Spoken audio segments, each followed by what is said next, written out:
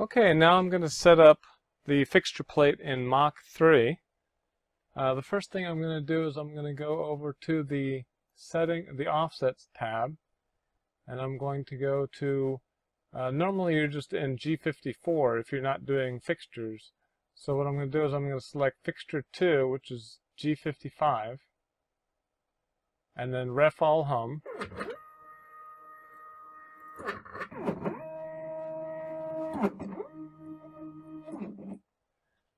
And then what I'm going to do is I'm going to stick in my probe. I'm using an edge finder to set my zeros. And over here where it says tool, I'm going to change that to tool 1. That's what I'm using as my probe. Alright, now I'm going to set my zeros.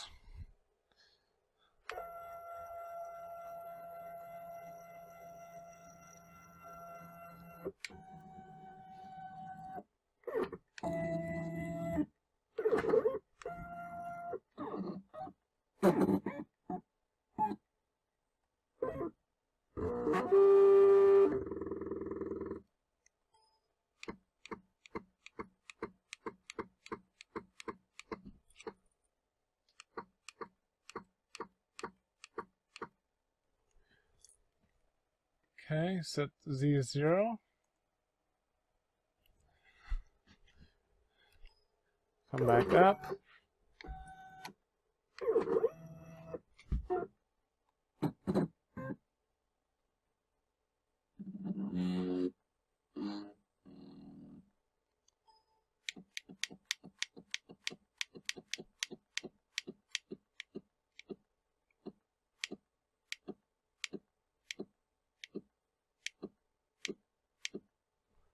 Okay.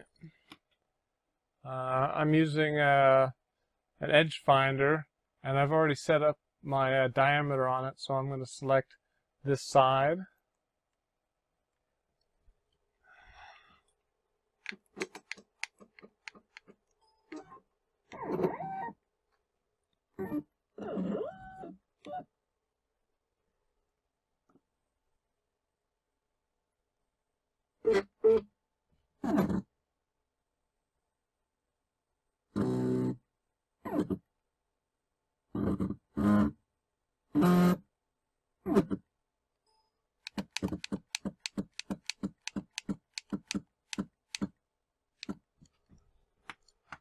Okay, I'm going to select here for my Y. Okay.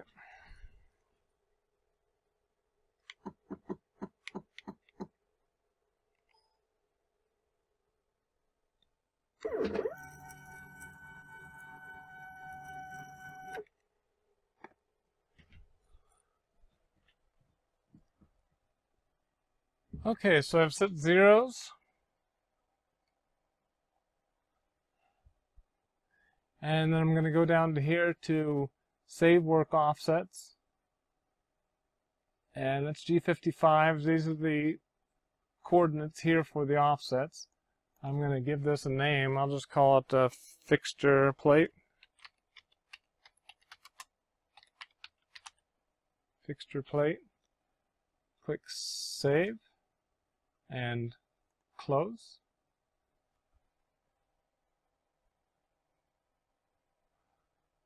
Okay. Okay, now I'm going to actually close Mach 3 just to make sure that, when I save it and, you close it out when you come back the next time to actually make parts, that it's saved in there. So I'll go ahead and close it. And session, yes. It's already saved. Then I'll open it back up again.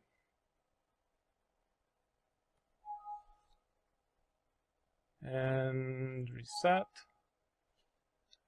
Okay, so now I'm going to go back to the offsets page, select fixture 2, and I'm going to ref all hum.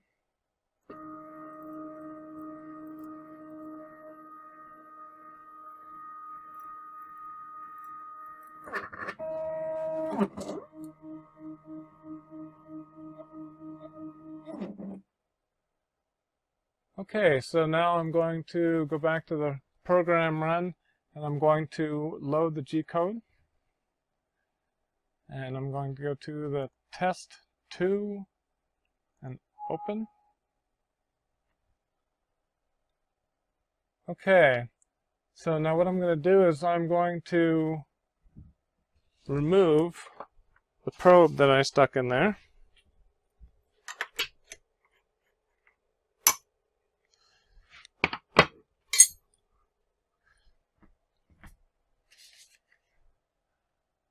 And I'm going to check through the G-code to make sure there's nothing strange in there.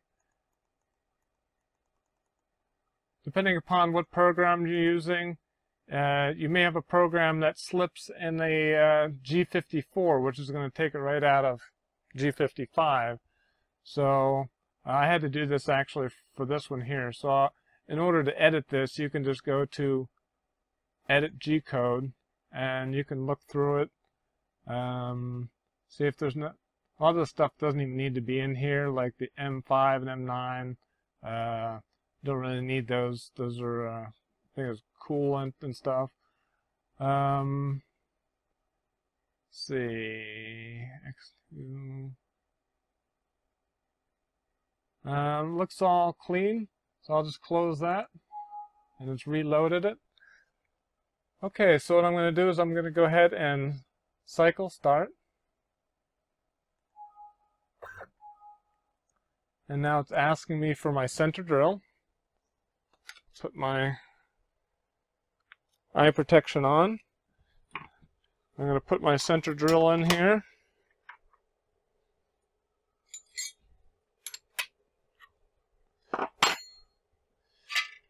Pull the pin out and then start it up.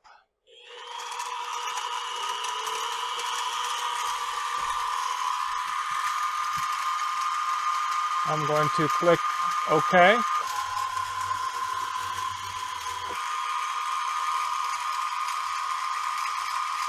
And then cycle start.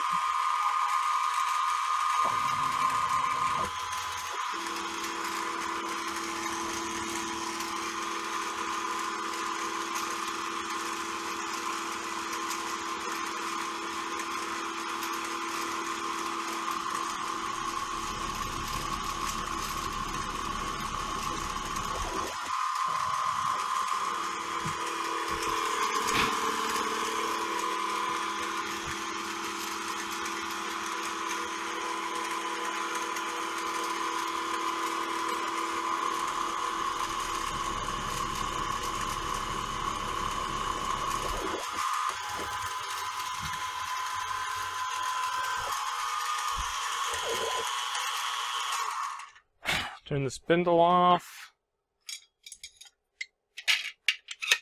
Now it's asking for the next tool, which is going to be my 13/64 drill for a 1/4-20 tap. I'll put that in.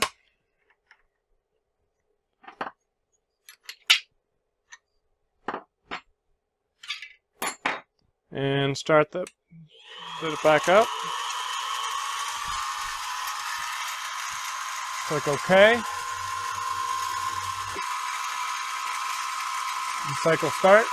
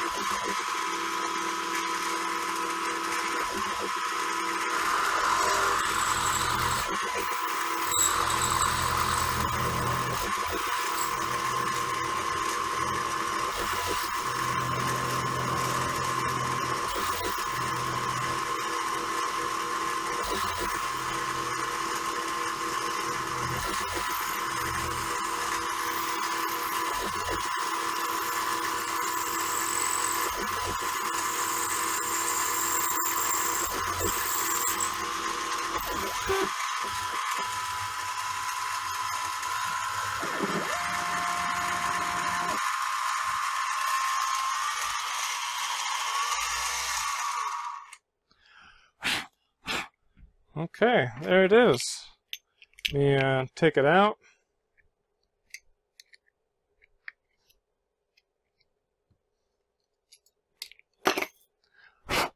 You can see I got two perfectly centered drilled holes all the way through.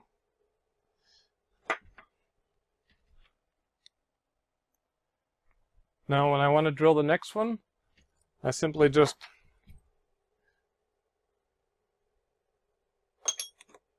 put the next one in.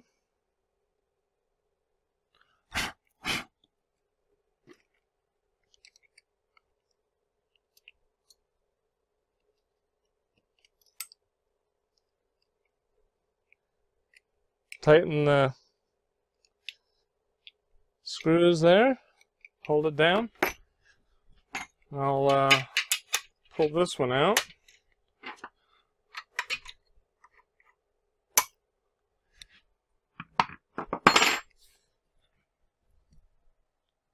And then hit cycle start. It'll ask for the center drill again.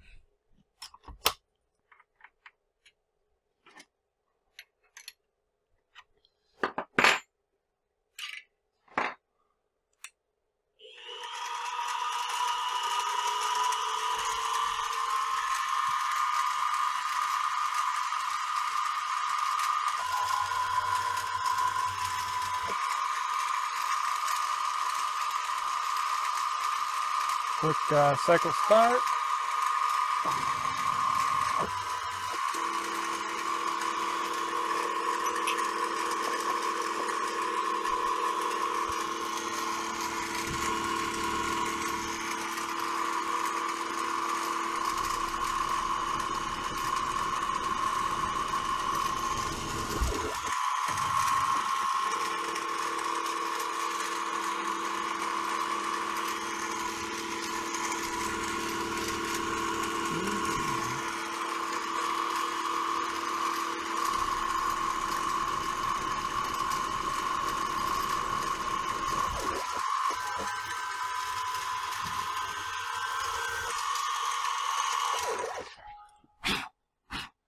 I won't go through the whole process of drilling all the other holes, just wanted to show you that it can be repeated over and over again. So, alright, that's it.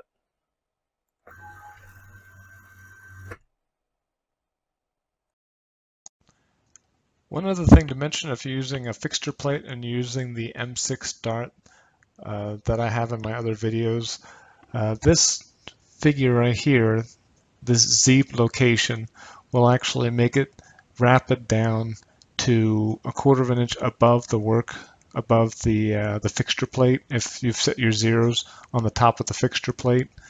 So if you've got parts that are higher than that, you're actually going to have to increase this. My parts usually only like 1/4 inch to 1/2 inch tall, so I actually set this, changed this to 1.25, I believe it was. If you have taller parts, you may need to set it even higher than that. But just a reference about that. All right.